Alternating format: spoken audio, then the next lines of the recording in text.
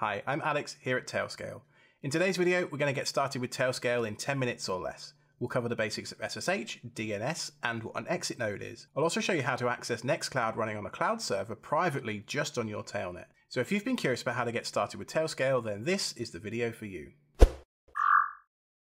Okay, let's add our first device to our Tailnet. I'm going to do my phone first of all. We're going to go through this in real time. So I've just downloaded the Tailscale app from the iOS App Store. I'm going to go ahead and get myself logged in.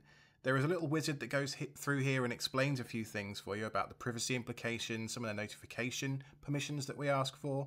But most importantly is this little VPN configurations tab that opens right here. So you're going to need to go ahead and get that wizard out of the way. Once that's done, Tailscale is going to ask you to log in using one of the identity providers that we support. So you can see from the list here that we support Google, Microsoft, GitHub, Apple, and Passkeys. Now the one I'm going to use today is GitHub, but it doesn't really matter which one you use. I'm going to go ahead and authorize Tailscale to get logged in using GitHub. Then I'm going to select the Tailnet that's assigned to that specific user in GitHub. For me, this is the ironic badger.github Tailnet.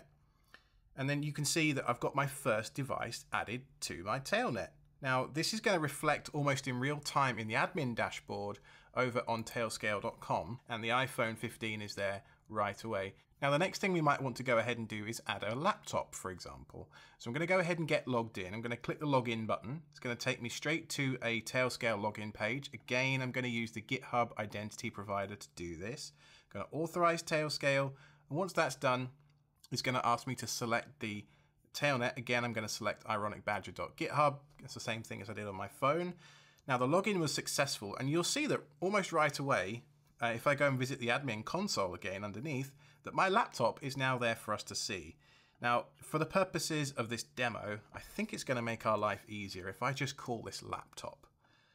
Now, we've got two devices on our Tailnet. Let's add a third. Let's go ahead and add my desktop. You should be getting the hang of this by now, so I'm not going to go into too much detail about how we add a specific computer.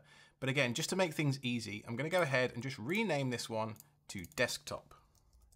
Now, finally, I'm going to go ahead and add a cloud server. This cloud server is running Nextcloud. You can see here I'm having to use the public IP address of this server to access my Nextcloud at the moment.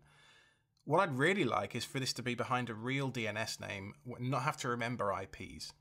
So what I need to do is go and get myself SSH'd into that server. Luckily for you, I have this prepared from earlier, and do a Tailscale up. What this is going to do is it's going to present me a login URL. I'm going to command click on this, and again, it's going to take me to the authentication page to connect a device. This is a Linux server, by the way, running in the cloud. This could just as easily be a Raspberry Pi or some kind of always-on system like a Synology NAS maybe, or an Unraid box, or a Linux box, or any of the other plethora of operating systems that Tailscale supports. We could use to do this exact situation just here. So you can see we've got 4 nodes now in the Tailnet. We've got a cloud server, we've got a desktop, we've got my iPhone, and we've got my laptop. Now what's particularly interesting about all of these different things is if I go ahead and turn the Wi-Fi off on my phone, typically it wouldn't be possible for me to reach any of these other devices when I'm outside of my house. So pretend I'm sat on the bus or the train or something, and I want to reach my desktop for whatever reason. I can open up a client here and type ping desktop, and over Tailscale, over 5G, my phone with no other configuration than installing the apps, and in the time it took for you to watch this video, I'm able to connect my phone to my desktop.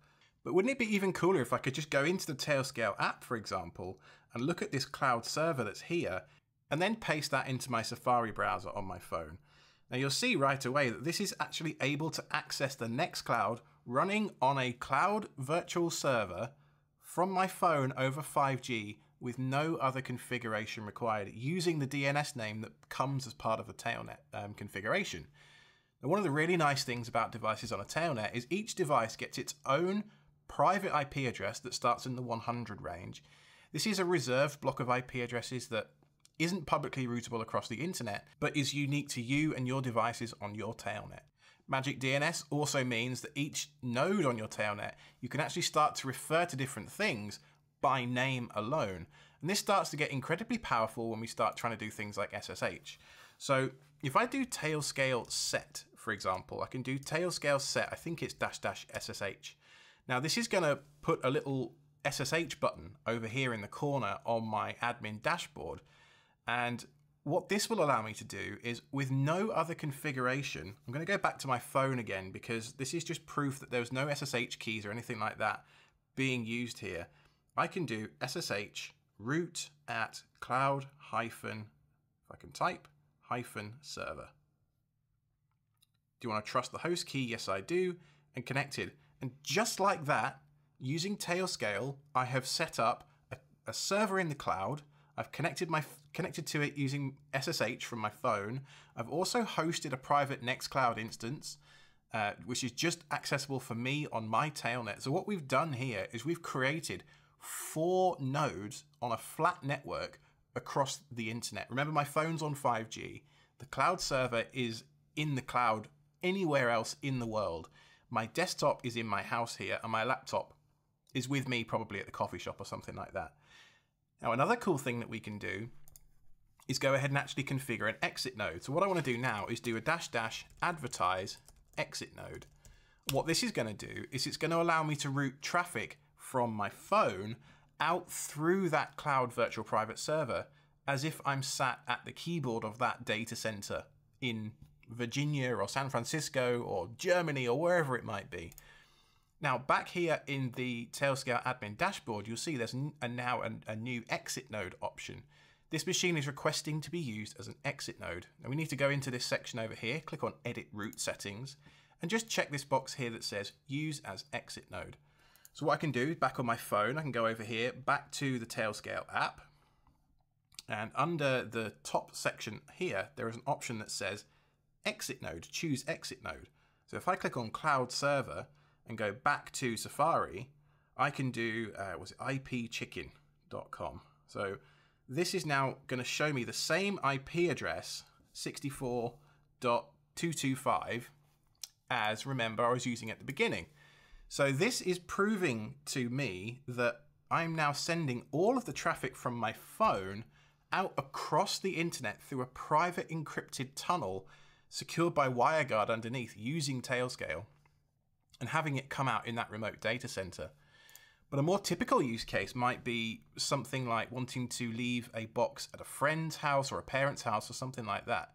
We recently added support for Apple TV, so you can actually use your Apple TV as an exit node as well, a super low power device that is always on and enables you to send your traffic as if you're coming out at a different location. Another common use case might be to set up your desktop computer as an exit node. So let me just go ahead and show you how to do that on macOS real quick. So in the macOS client here, there's an exit node option. And if I click on Cloud Server, this is going to send my traffic out through the cloud server. That's not what I want in this situation. I'm going to click on the button that says Run Exit Node. That permits me to use this device, in my case, this is a desktop running in my house, as an exit node. So if I'm at the coffee shop or something like that and I'm trying to do online banking or something that's a little more sensitive to my physical location, it allows me to send that traffic out over the public internet again through that encrypted WireGuard tunnel, backed by all of the Tailscale magic, and pretend that I'm actually in my house. And you can see once again that I just need to go ahead in the Tailscale admin console and just select Use as Exit Node. In real time, on my phone appears my desktop as an option to route my traffic out from my phone, again through the encrypted WireGuard tunnel, and pretend that I'm in my house. This is super useful for accessing things like home automation, as well as a whole bunch of self-hosted services that I run in my basement. And so that was a very quick tour of everything you can do with Tailscale in just a few minutes. Maybe you'll consider leaving an Apple TV under the tree this Christmas at a friend or a relative's house and ask them if you can use it as an exit node. Let us know how you're using Tailscale down in the comments below. And until next time, I've been Alex from Tailscale.